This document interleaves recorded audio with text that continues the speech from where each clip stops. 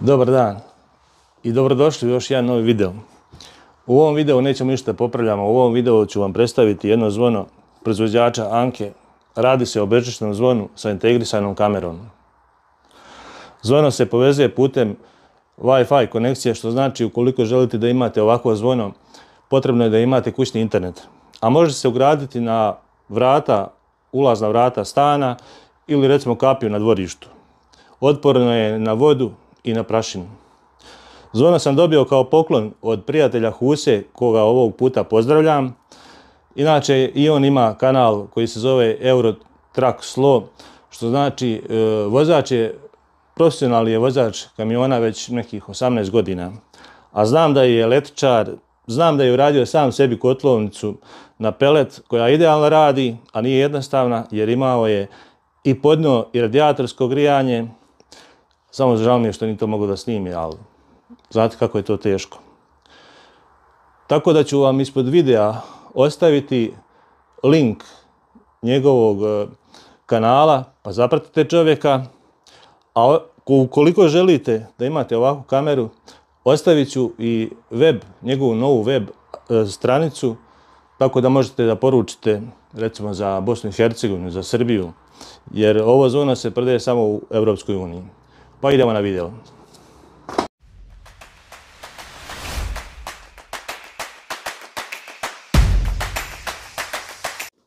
Vjerovatno ste primijetili da na kutiji nema originalne folije. To je zato što sam izvadio uputstvo da bi se pripremio za video.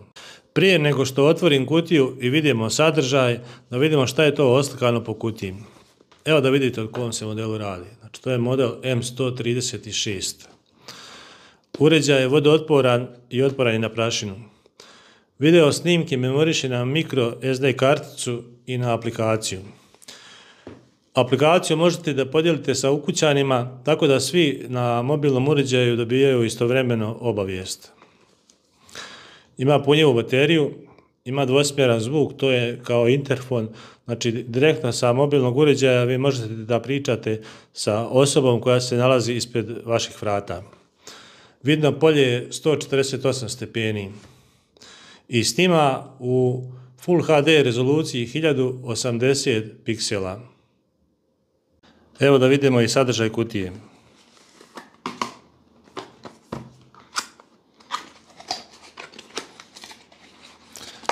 Na samom početku je uređaj koji ću ostaviti na stranu. Znači uputstvo.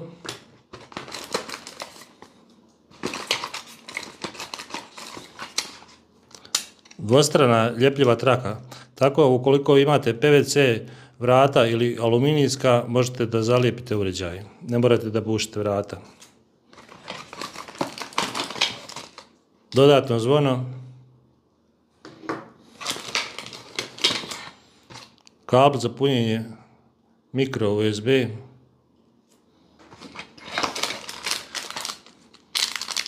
Tiple i vici za pričvršćivanje na zid, kao iglica za skidanje uređaja sa kućišta i dva adaptera. Evo sada da vidite kako izgleda uređaj. Skinut ću naljepnice.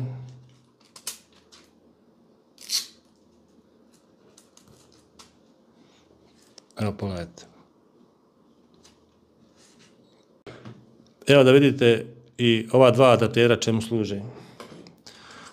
Prvo da vidite kako izgleda. Znači, s jedne strane je deblji, s druge strane ovaj nosač je tanji. To vam služi da stavite pored vrata i da biste poboljšali vidno polje, da biste zakrenuli kameru. Znači da kamera vidi osobu koja je pred vratima. A ovo je adapter koji služi da biste zadigli kameru ili oborili. Evo vidite kako izgleda. Vidite kako se oborena, a kad okrenemo kontra, zadignemo. Evo da vidite i na koju se visinu postavlja nosač zvona. Znači uputstvo, znači od poda do početka nosača 150 cm. ukoliko su vaša ulazna vrata na dvorištu niža od 150 cm, ovo je dobar nosač. Znači možete da postavite kameru na ovaj adapter i pogledajte kako ona zadigne kameru. Prije nego što odvojim zvono od kućišta da vidite kako izgleda. Znači ovo je kamera koja snima u Full HD rezoluciji 1080 piksela. Detektor pokreta, mikrofon i tipka gdje se zvoni. Tipka ima LED svjetlo 3 boje. Žuto kada se uređaj puni, zeleno kada je uređaj napunjen, znači svjetlo je zeleno, i plavo svjetlo koje radi kada je uređaj aktivan. A to isto plavo svjetlo možete da uključite na aplikaciju ili isključite. Uzet ću iglicu da odvojim zvono.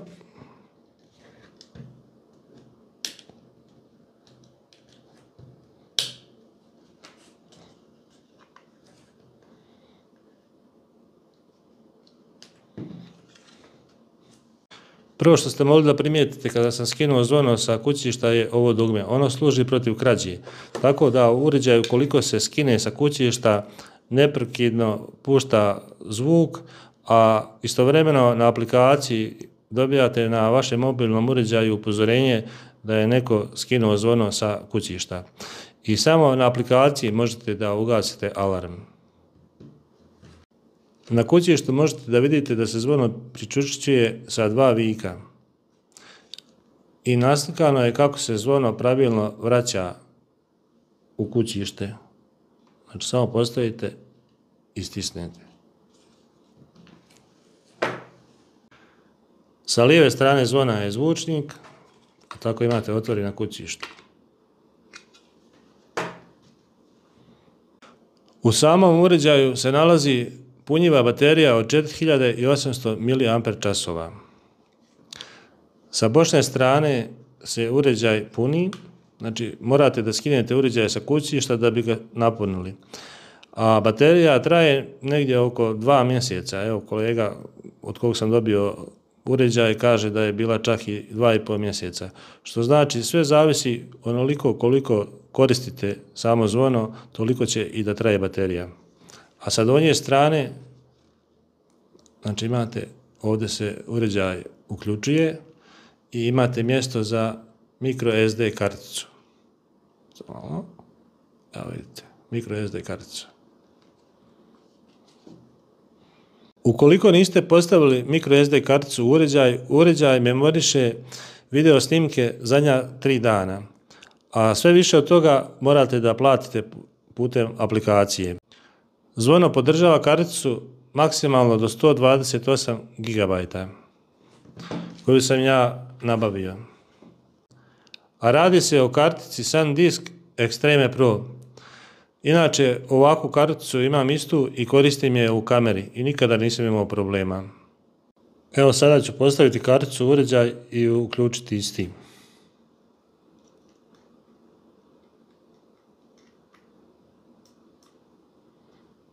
Zadržimo 3 sekunde. Samo malo.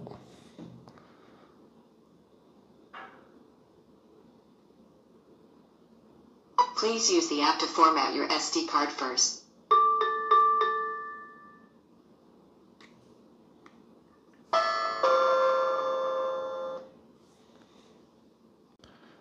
Sada sam ugasio uređaj i prvo ću da provjerim da li je zvono napunjeno. Ukoliko svijetli žuto LED svjetlo, znači da zvono treba dopuniti. Kada se zvono napuni, tada ću da skinem aplikaciju i idemo dalje. Prije samog početka rada zvona potrebno je da instalirate na vaš telefon aplikaciju Vico Home, koja izgleda ovako.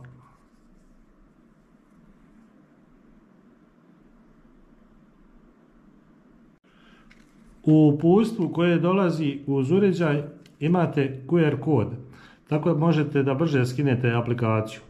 A ovaj QR kod podržava Android uređaje kao i iPhone.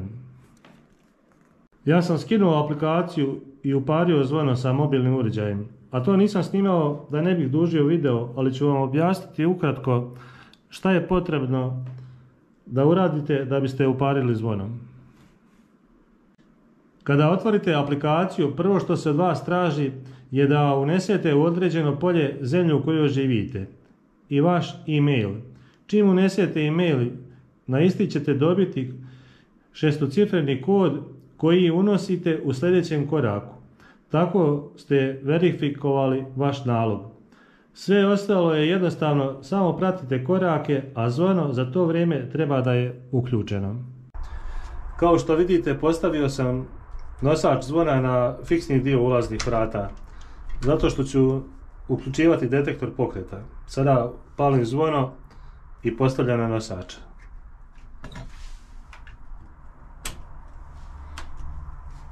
Uključit ću alarm protiv krađe zvona.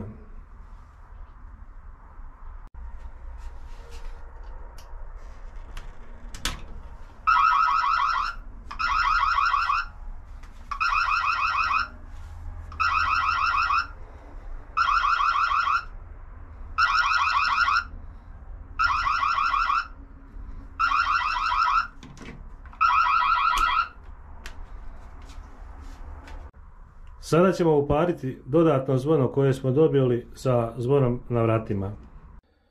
Dodatno zvono koje dolazi uz uređaj da bi radilo mora biti stalno uključeno, a može se priključiti putem USB-a na računar ili laptop, ili recimo na punjač od mobilnog telefona. Zvono ću uključiti na utičnicu koju najmanje upotrebljavam na hodniku, ali evo da vidite i samo zvono kako izgleda. Znači na zvonu imamo dvije tipke. Jedna nam služi da bi povećali ili smanjili zvuk, imamo 4 nivoa, a ovo je da promijenimo melodiju zvona. Ima 10 melodija.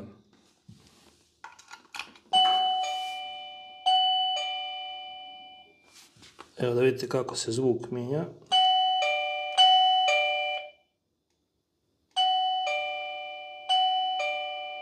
Evo je melodija.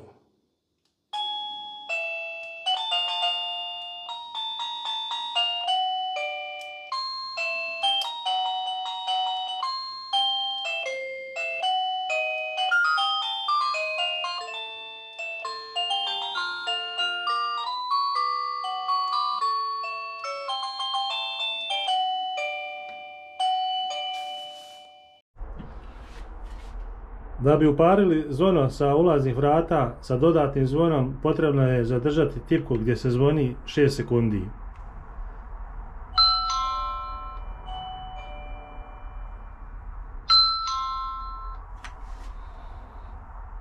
Evo da vidite i koliko brzo dolazi obavijest kada neko zvoni ispred vrata.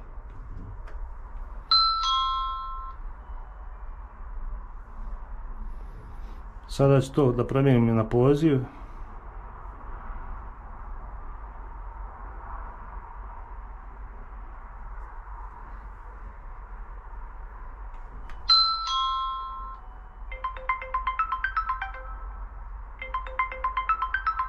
Sada kada sam upario zvono sa telefonom, otvorit ću Vico Home aplikaciju.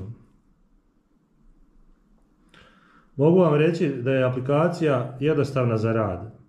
Na početnoj stranici aplikacije vidimo koliko je zvono na vratima napunjeno, koliko je jak Wi-Fi signal i imamo 3 ikonice.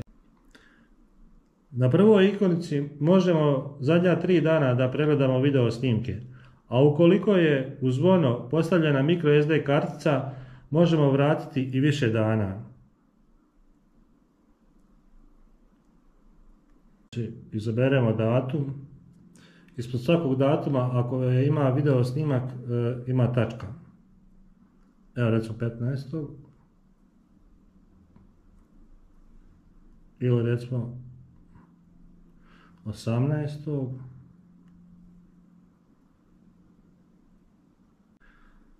Video snimke kao i slike možete da brišete ili da skinete sa aplikacije na telefonu. Znači vrlo jednostavno. Samo zakačite i recimo skinete ili obrišete. Sljedeća su postavke i zadnja je da možete da dijelite aplikaciju sa vašim ukućanima tako da vi i vaši ukućani istovremeno dobijate na mobilni telefon obavijest da se neko nalazi ispred vaših vrata stana. Zatim možete uživo da provjerite da li se neko nalazi ispred vrata. Možete da se javite. Sada ovo dok pričam, ovo se čuje na zvonu ispred vrata. Da proširite sliku. I ovdje možete da se javite samo ovdje. Da fotografišete ulaz. Ili da snimite.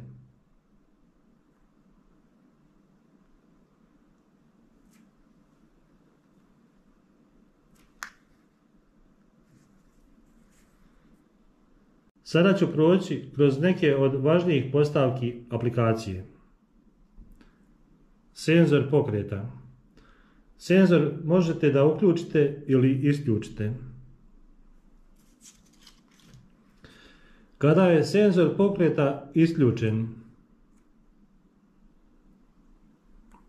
kamera na zvonu snima samo osobu koja ispred vrata pozvoni, to jest pritisne tipku na zvonu. A sada ćete vidjeti video.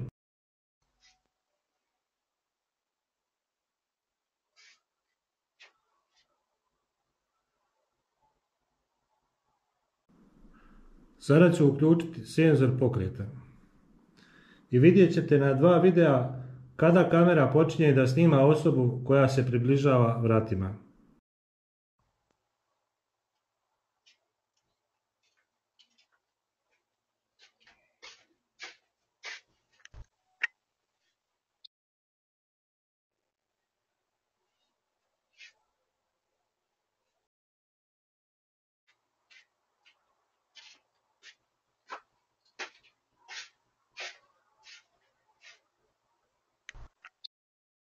Sada ćete vidjeti video koji je kamera na zvonu napravila noću sa uključenim senzorom pokreta.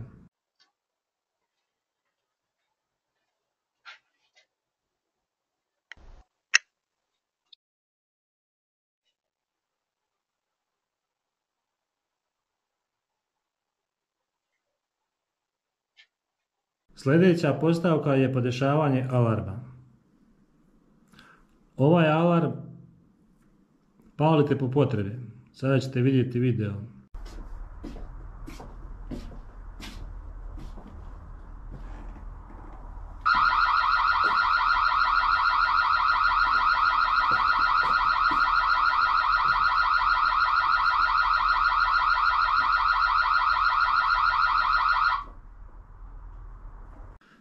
To ću isključiti. A ovo je alarm protiv krađe zvona sa vrata. Ovaj video ste već vidjeli.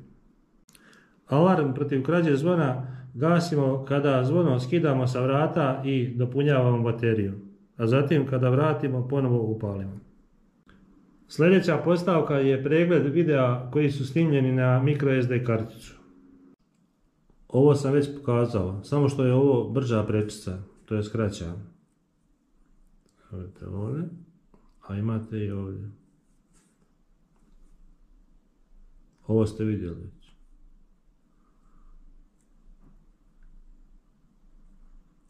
Sljedeća postavka su obavijesti. Tu se podešava kako želite da vam obavijest dolazi na vaš telefon. Da li porukom ili telefonskim pozivom. Znači ovdje nije ovo.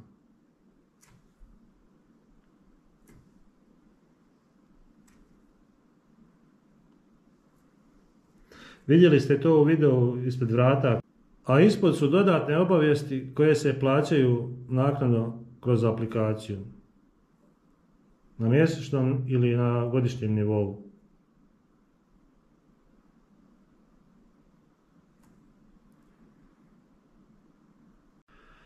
Kada na telefon dolazi obavijest u vidu telefonskog poziva, vi kada se javite, vidite osobu ispred vrata, čujete šta govori i možete da se javite pritiskom na mikrofon. Sljedeća postavka je postavka za video.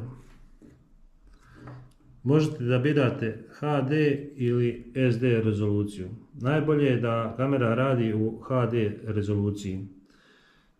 Zatim imate nivo osjetljivosti.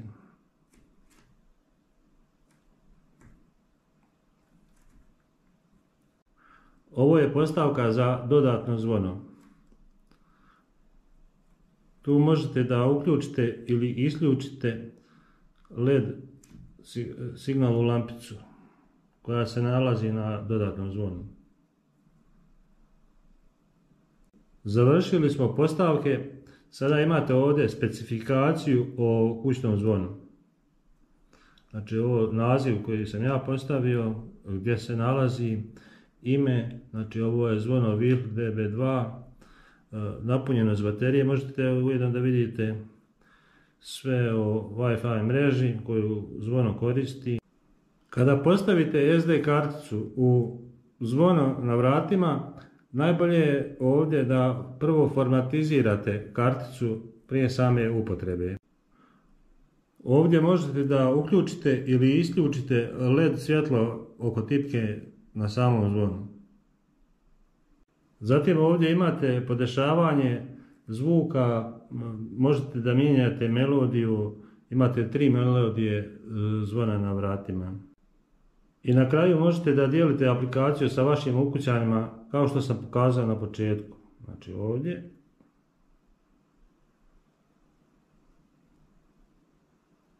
I ovdje. Sve preporuke za ovo bežično zvono. U opisu videa ostavit ću link web stranice kao i kanala od druga, gdje možete dobiti odgovor na sve što vas zanima oko narudžbe. A mi se vidimo u nekom novom videu. Pozdrav!